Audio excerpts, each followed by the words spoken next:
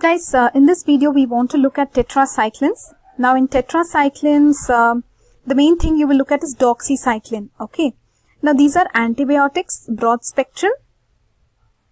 They are called as tetracycline because their structure is something like this: 1, 2, 3, 4. 4 cycles. Okay. And first let us look at what we know about these. It is made from actinomycetes, so it is it is natural, broad spectrum, it is bacteriostatic, protein synthesis inhibition it will do. This much you already know from the previous videos.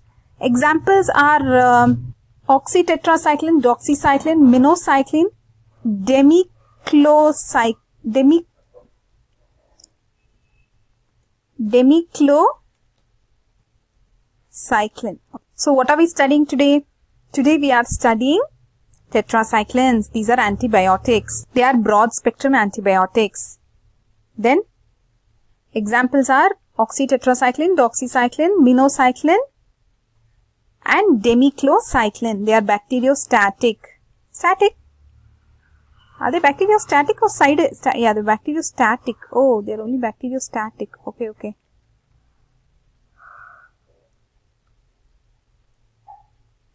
They are bacteriostatic. What and all should we study under tetracyclines? Mechanism of action, not very detailed. It's not required according to the exam structure. Tetracyclines actually they enter by active transport. They can enter by active transport.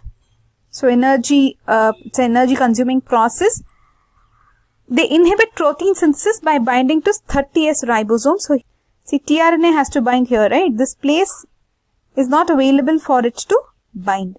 So when tRNA cannot bind, protein elongation cannot happen.